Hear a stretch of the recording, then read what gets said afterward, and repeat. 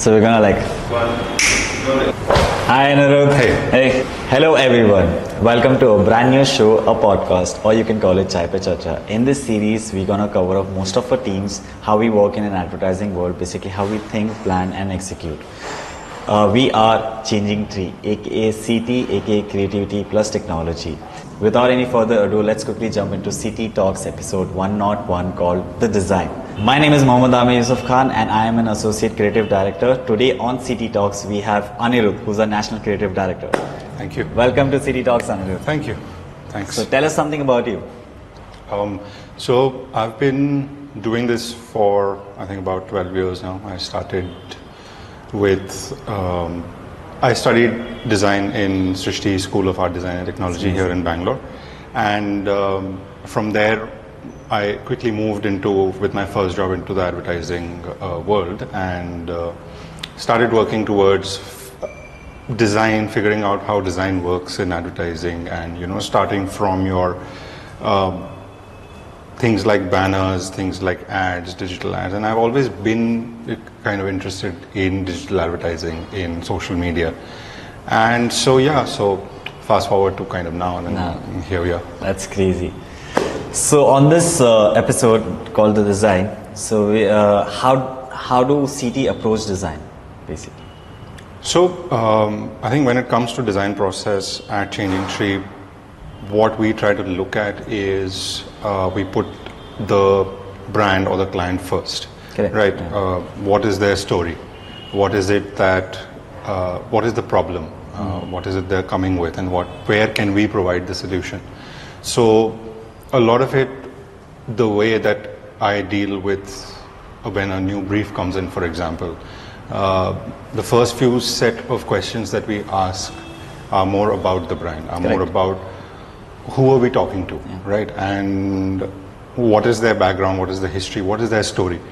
Because that storytelling is very important when it comes to what are you going to then, portray to the world. Correct. So from there we go into kind of cracking the brief, figuring out, okay, what are the questions that we have?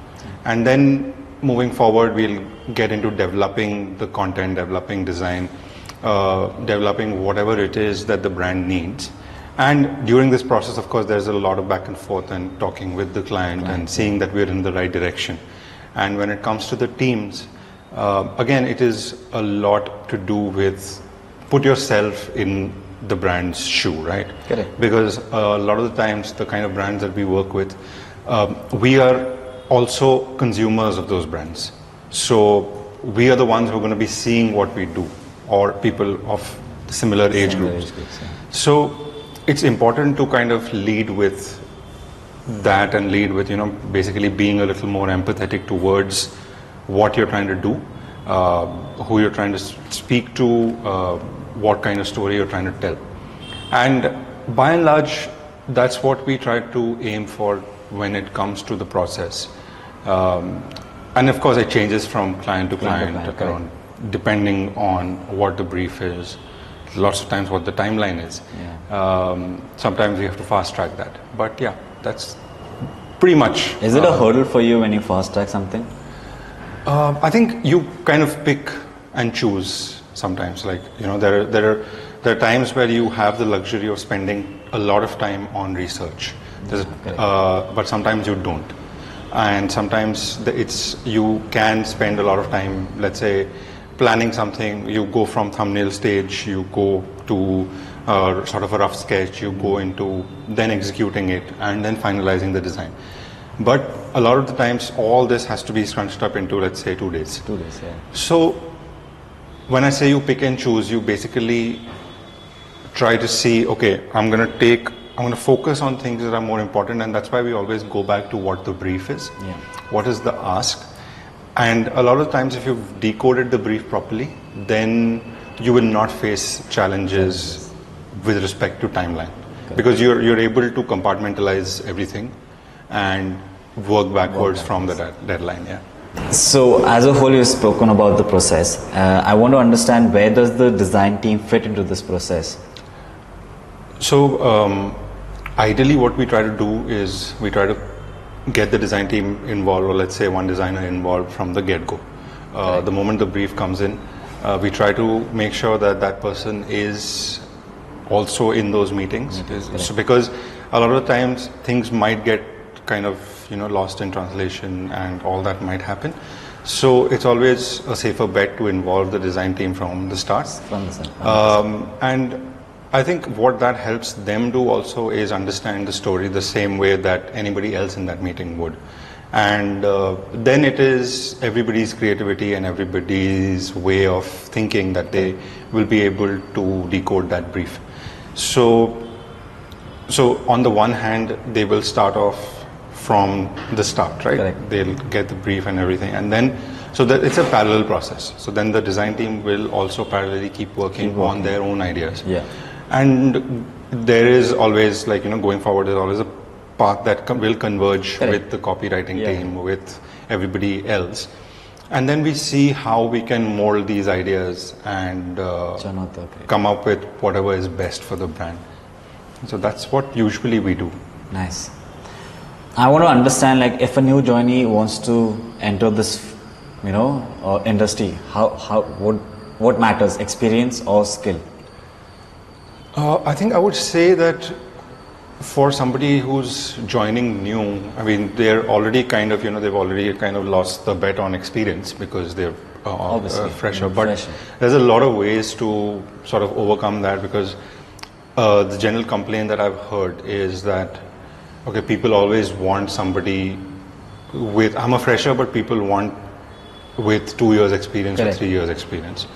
But I feel like that's where your skill matters as a fresher. Because a lot of the times you will bring to the table something that, let's say, a so-called agency will not have. And you bringing that to the table is your strength then. So for somebody who is freshly into the industry, obviously skill matters. And if they have, let's say, a lot of the times they will have, like, how I would go about it also is I would look at whatever projects they have when they are applying. Now those could be college projects, those could be personal projects, whatever it is. But a few things that we try to look at is their motivation, is their proactiveness, right?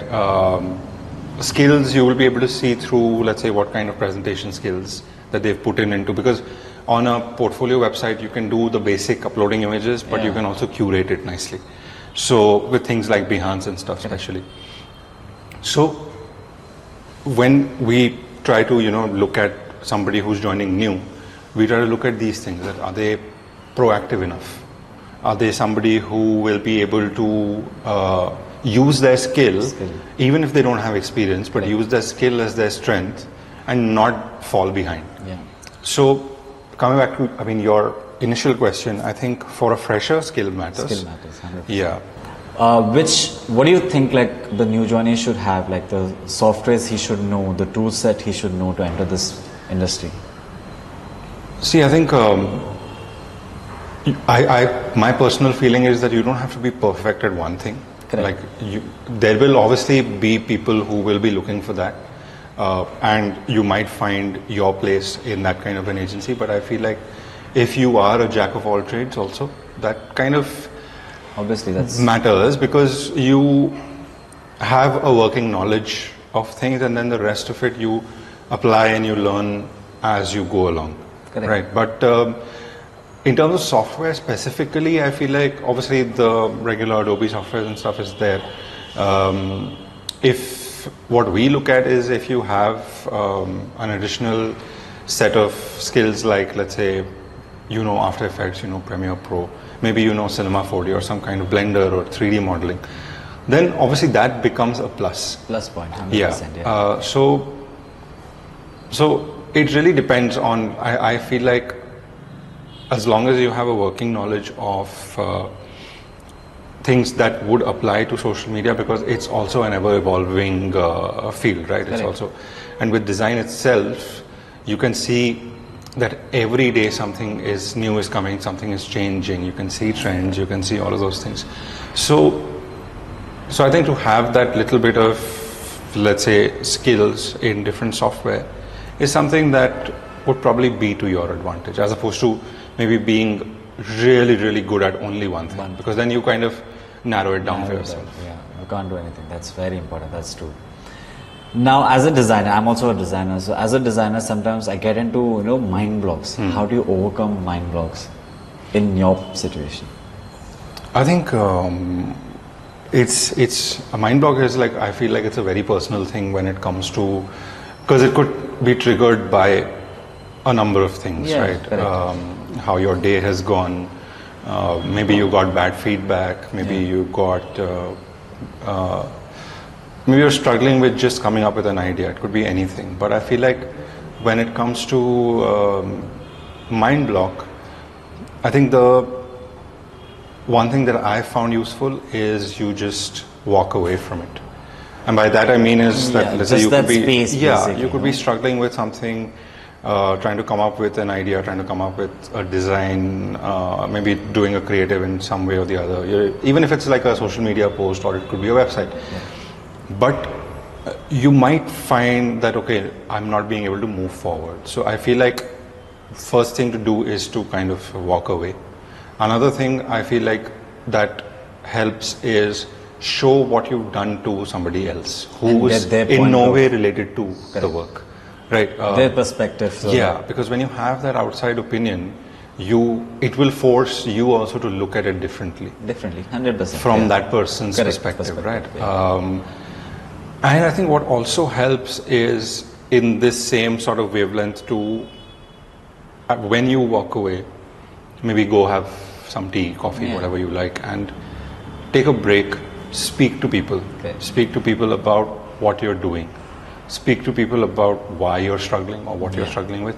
And a lot of the times it could be either them solving that for you or it could be them just distracting you from it. Either way, it helps. It helps. Either way it helps. And because you're able to detach from it. So I think that's one way to kind of, at least for me, to come up. I think even I do the same thing. Like change the topic. Exactly. For a while, just change the topic, and then you get back to it. Then you have fresh ideas. You have, exactly. Correct. So Aniruddh, how do you motivate your team? That's very important. So I think like how I was speaking about the mind block thing as well. I think what we try to do is one of the things to kind of keep harnessing your creativity is to do something slightly like in the creative zone, but slightly different from what your regular day-to-day work is. So like, for example, what I do with the team is something we call a creative session and a knowledge session. So we do this every Wednesdays and Fridays, where we'll gather as a team in the morning before work starts, and for our knowledge session, one person will share some kind of knowledge with the rest of the team. Correct. So it could be a hack that they learned in Illustrator, for example, or Photoshop. It could be something like, okay, how do I get over negative feedback? So each person comes up with their own things, and then they basically share that knowledge with the rest of the team. And then what we do on a Friday is we do the creative session, which is basically creative exercises. So again, one by one, everybody will come up with one exercise for the team. So I think some of the things that we've done before, like what we have even in fact posted on our social media also on Changing Tree, is we had done, using design trends, we had done some movie posters. Or for example, let's say we'll go something which is a little bit further away from working on a laptop. We'll work on paper. So we'll say that, okay, maybe just, spend half an hour drawing each other's portraits, but without looking at the paper. And so these are just like, sort of offbeat kind of exercises that keep you engaged, that keep you kind of creatively involved. And upscale your skill set as well. And it doesn't really like go too further away from your regular work, and then you yourself feel that sense of freshness and that sense of motivation. 100%. So these are some of the things that we do That's a to beautiful get that, way, that's a beautiful way to motivate a team, because obviously in our field I think we have to gain knowledge as much as possible, and we have to upscale our skill set by the new trends and stuff. Yeah, that's correct. amazing.